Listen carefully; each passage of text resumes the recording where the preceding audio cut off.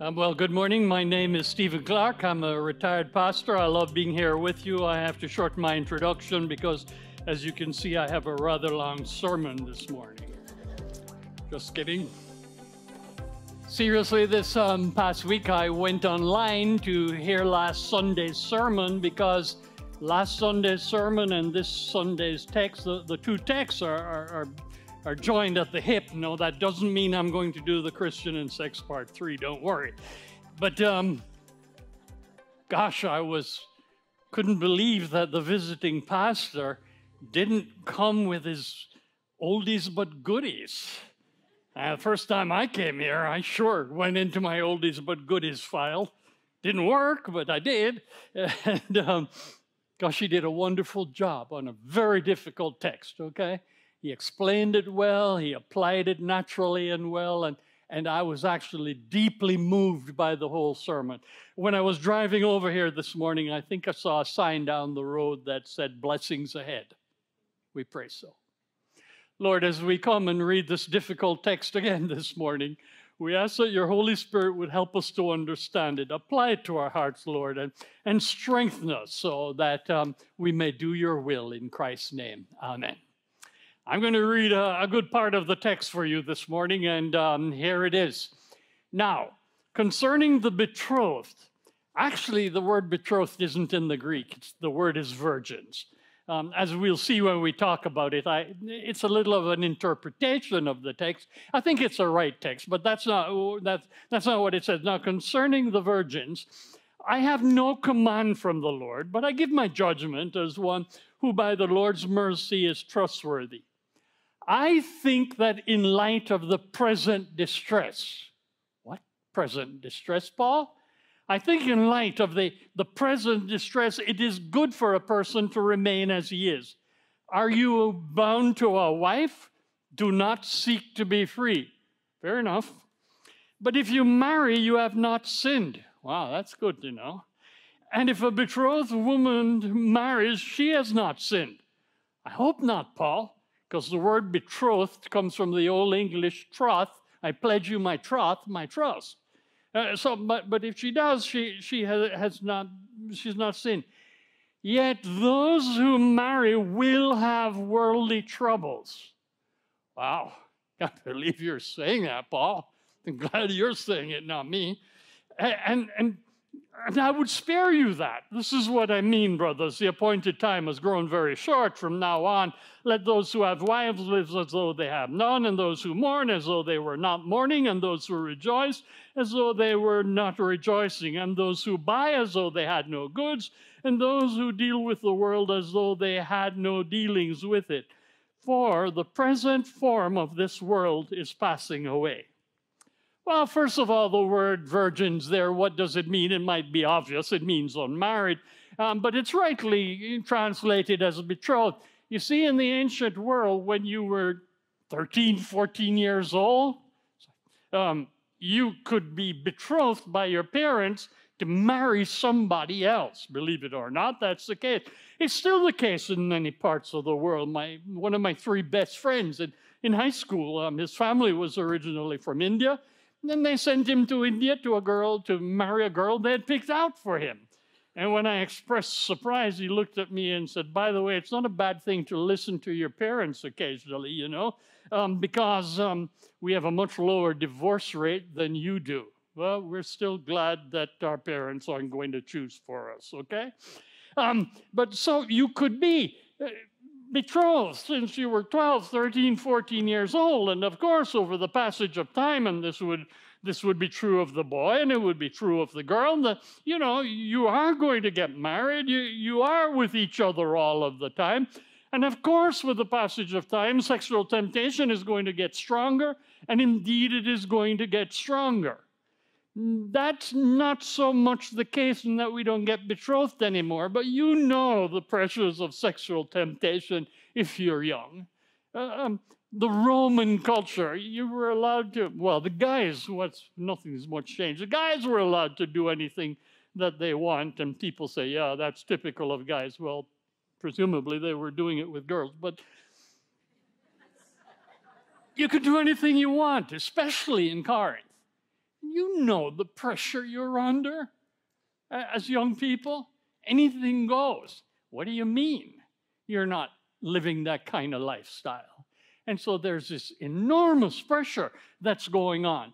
And so the first thing that Paul tells us is, I want you young people to live your lives with wisdom and also with freedom. Here's what he says. If anyone thinks that he's not behaving properly towards his betrothed, if his sexual passions are strong and it has to be, let him do as he wishes, let him marry. It's no sin. But whoever is firmly established in his heart, being under no necessity, but having his desire under control, and has determined this in his heart, to keep her as his betrothed, he will do well. Now listen to this. So then, he who marries his betrothed does well, but he who refrains from marriage will do even better. So that's what I want you to know. You're free to marry or not to marry, says Paul. That's a matter of wisdom. But the shocking thing is, he said, it's actually a better idea not to marry, believe it or not. And he applies this to those who have been widowed. A wife is bound to her husband as long as he lives. But if her husband dies, she is free to be married whom she wishes, only, of course, in the Lord. Yet in my judgment, she is happier if she remains as she is. And I think that I too have the Spirit of God. Marriage is good. It's right. It's okay, says Paul. But if you're single, you may want to seriously think about remaining single. He's going to tell us why in a minute. You might want to think about remaining single because it's actually better for you. I'm going to tell you the truth. I struggle with this text. But then I realized this is the Word of God, and I'm not over the text as the speaker. I'm under the text. But I'm just going to have to admit to you that when our kids got married, my wife and I did a high five. And we partied for a month. We're still doing the high five. The other part's getting harder and harder. But Paul, this is what you're saying. And this is what I want to say to you who are teenagers, because that's who the betrothed would have been. You're free to marry or not to marry, okay? Don't let yourself be put under the pressure of your classmates who are saying, you mean you don't have a boyfriend? You don't have a girlfriend? Paul would say, you can or you can't, but if I were you, I wouldn't. Don't let yourself be defined by the expectations of your culture and of your classmates. If you do, it will take you captive and destroy you. And if you don't, you'll be free and you'll be wise and you'll know how to live your life for the Lord. So there's his provocative statements, and now he's going to tell us why. And the first thing he says, in light of the present crisis. I think that in view of the present crisis, it is good for a person to remain as he is. If you go into the Acts of the Apostles, there's a Christian prophet called Agabus who had predicted that there was going to be a famine. And sure enough, there was a famine in the Roman Empire in the time of Claudius. And so there was real distress going on. And secondly, Claudius had made an edict. He said, all Jews out of Rome. And so Priscilla and Aquila, who helped Paul plant the church in Corinth, were actually Jews originally from Rome who had been thrown out. There was real, serious racial prejudice going on there, you understand. And more than that, it is now AD 55. And in AD 54, Claudius had died. And you know who comes after Claudius? Who's in his first year of the reign right now? Nero. And he's such a psychopath that within years from this, he'll be burning Christians in his gardens. And hanging over the Christian church was this realization that Jesus predicted that Jerusalem was going to be destroyed. And you go back and read your history books. It's not the greatest amount of people who have ever been killed, but it is one of the greatest acts of genocide in the history of the church, in the history of civilization. Everyone in Jerusalem was slaughtered and killed. And so this is a time of distress, and Paul is saying, you know what? In light of the present distress, you might think it's good not to get married. This is what he says in verse 26. I think that in view of the present distress, it is good for a person to remain as he is. By the way, I get it. This is a pretty tough time, too. I know it. I mean, you see what's going on in our culture? And I'm ready to throw away my cell phone because when I read the news, I'm overcome by the present distress.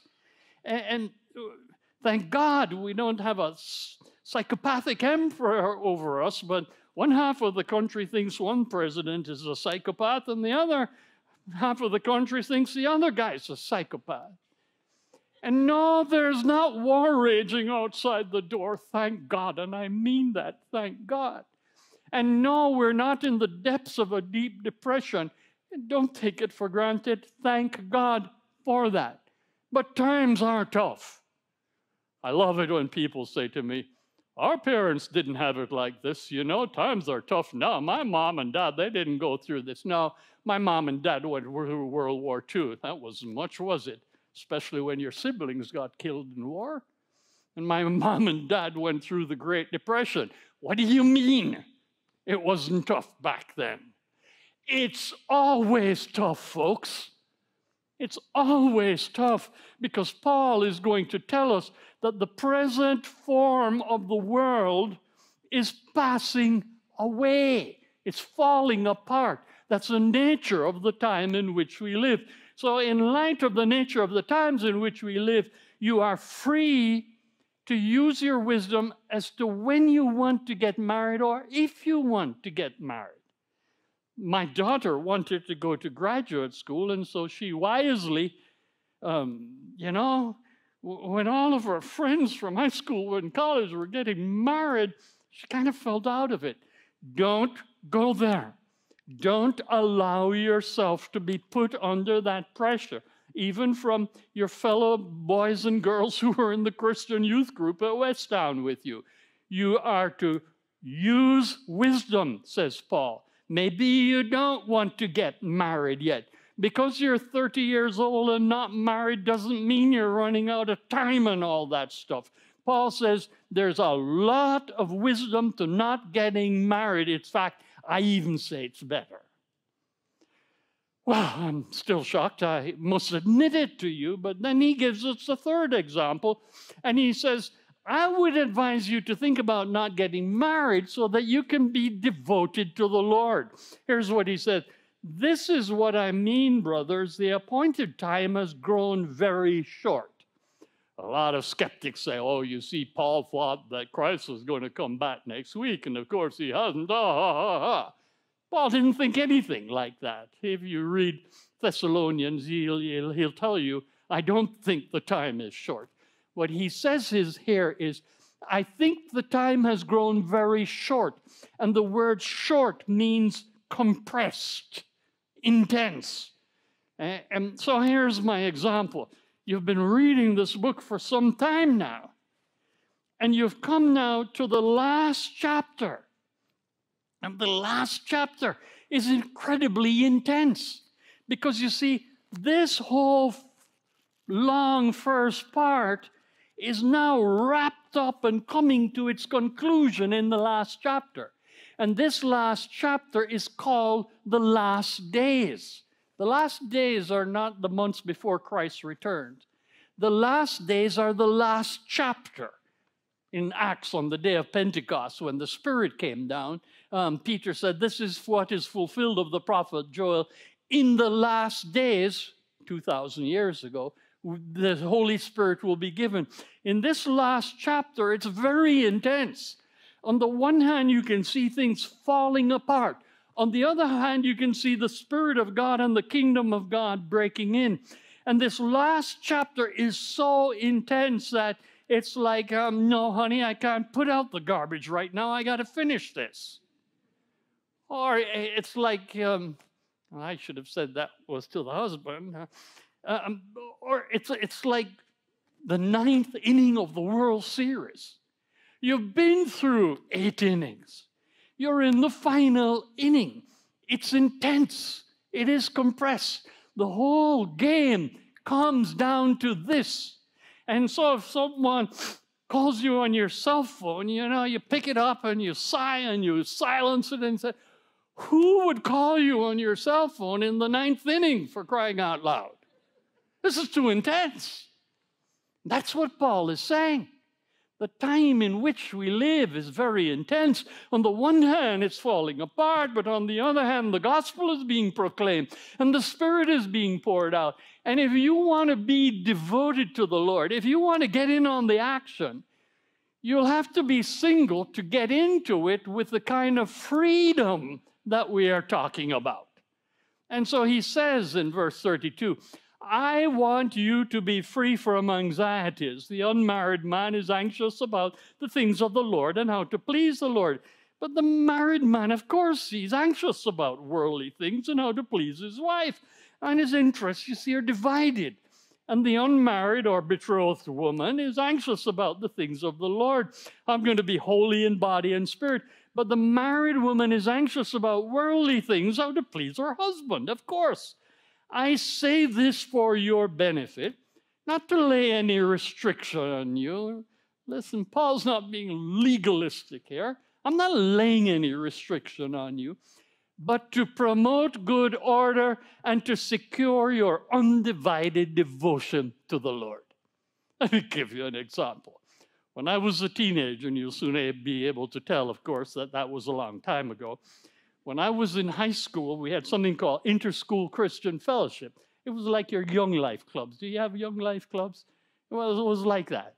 And the guy who ran it for the whole island of Jamaica was an Englishman called Hoppy Bell.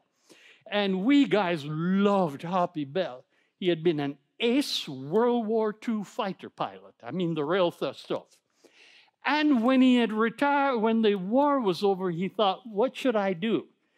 And he thought about racing cars and, dabbled in it. And he was even offered a contract to drive Formula One. And Hoppy Bell, a bachelor, said, you know what? No, I'm going to go to Jamaica and I'm going to work with kids. And so he comes down to Jamaica and he works with kids. And all of a sudden you're in class and a plane is flying over. It's called a gypsy moth. It's a biplane. And he flies over our school, and I'm not lying.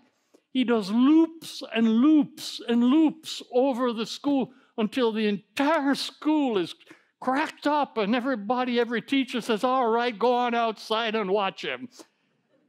And that was his signal. Fortunately, the headmaster was a Christian, so he didn't mind. That was his signal, guys, I'm coming next week. And the thing about Hoppy Bell was he also drove Jaguar motor cars. He'd bought one in an auction, and then he'd fixed it up, and then he had souped it up. And I can tell you some stories. This is way back when people didn't care, and we didn't even have seatbelts. I can tell you some stories about driving with Hoppy Bell when he spun that thing around in the middle of the road. The guys loved it, adored him. And then suddenly, sometimes we'd hear him go over and we'd look out. And he had what's called a talk box. When you're in boarding school, the food is awful. And you have what you hoped you had something called a talk box with some goodies in there, to help you get through. And he'd throw out of the plane a talk box with a parachute made of sheets. And it would come down and it would bang onto the ground and crack up. And we all knew it was for a kid called Sutton. And Sutton had lost his daddy. And Hoppy Bell was saying, Sutton, you're not forgotten. This is for you. And of course, Sutton was a hero because we were all crowding around wanting to get a piece of the talk box. Can you imagine if Hoppy Bell was married?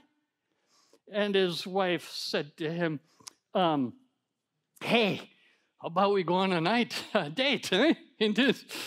And he said, no, actually, I can't. I'm flying down to that school in the gypsy moth to do loops to tell them, that I'm coming soon. And so she says, how about this weekend? And he says, no, honey, I can't do this weekend. That's when I'm going to be driving down to the school to spend it with those kids down there. Well, how about between now and then? Are you kidding me? I got to make sure the jag is working so that I can get down there. That's what Paul's saying, that it's possible to be so passionate about your devotion to the Lord that you decide, hey, remaining single might be a good thing. And so this is about being radical and about being devoted to the Lord and wanting to be in a place where we can serve Him like nowhere else. And so he says to us in verse 35, I say this for your own benefit, not to lay any restraint upon you, but to promote good order and to secure your undivided attention to the Lord. So now you're saying, that doesn't apply to me, Pastor. I'm already married, and I'm single, or I'm already married, and I have kids and all this kind of thing. The only part of that applies to me was in there when he said, yet those who marry will have worldly troubles, and I would spare you that. All right? Whether you are married or not, now he's coming down to it. And this is what really matters, and nobody in the room gets off now. Here's what he says. From now on, let those who have wives live as though they had none. Are you kidding me? And those who mourn as though they're not mourning. I don't know how to do that. And those who rejoice as though they were not rejoicing. What are you, a killjoy? And those who buy as though they had no goods. I'll be bankrupt.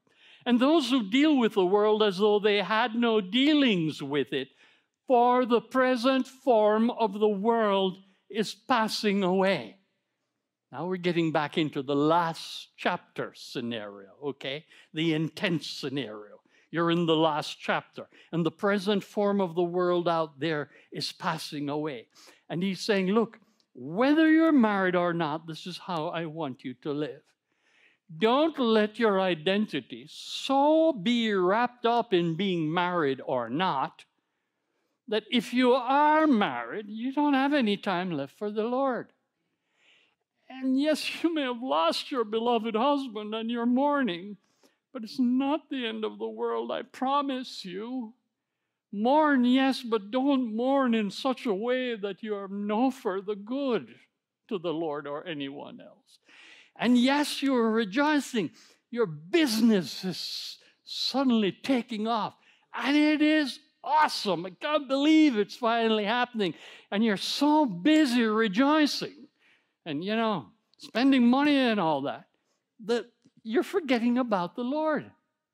I'm glad your business is doing well, is what Paul is saying.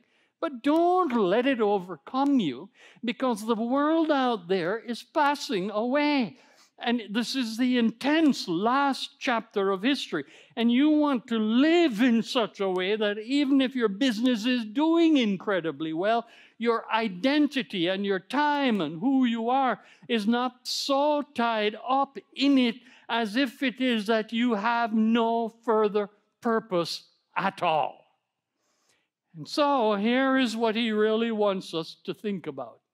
Quote, for the present form of this world is passing away. Don't ever forget that, okay? This is not all there is. And if you put, all of your eggs in the basket that's of the world out there, you're going to get really upset because you're going to have a lot of rotten eggs on your hand. It's just the way it is out there. So he says, for the present form of the world is passing away. And so instead, now here we live. Live as those who deal with the world as though they had no dealings with it. Don't let it overcome you. Don't let it be your identity. And I promise you, and promise you, when you live with the kind of wisdom, teenagers, single people, moms, dad, widows, widowers, when you live with the kind of wisdom that understands the nature of the world out there, and you refuse to be defined by it, or to become enslaved by it. For the first time, you'll be only person on the block who can live with freedom. Because holding it lightly is what sets you free to live in it, but to serve the Lord in such a way that you understand that that is what really matters. I can't believe it. I got 4 minutes and 43 seconds left. Where's the music team? Would somebody tell them, please?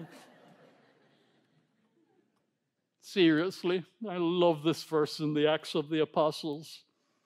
These men who have turned the world upside down have come here also, saying, there is another king, Jesus.